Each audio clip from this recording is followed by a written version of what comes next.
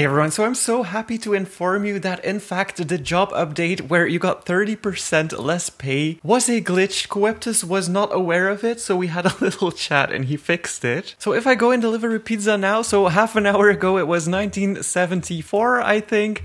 If I go deliver a pizza now I get 2764, so it is fixed. To get it fixed you need to join a server that says 0.11.3b. If you're still on A, the pay is still going to be lower. Also, if you're going into build mode, it should be fixed as well, so placing doors and everything should be fixed as well, so join a B server, everything will be back to normal. I'm so glad that it was a glitch. Quickly want to say that y'all really need to chill with the coffee stain stuff. We know Bloxburg was like sold and people are working on the game, but honestly, like, not every time something bad happens, it's meant to happen. And like, if something bad happens, it's not because they're a so-called greedy company or something like that. So please keep calm with like the coffee stain comments and everything. We don't know what's going on behind the scenes. Anyways, thank you guys so much for watching. Hit that like button and please subscribe.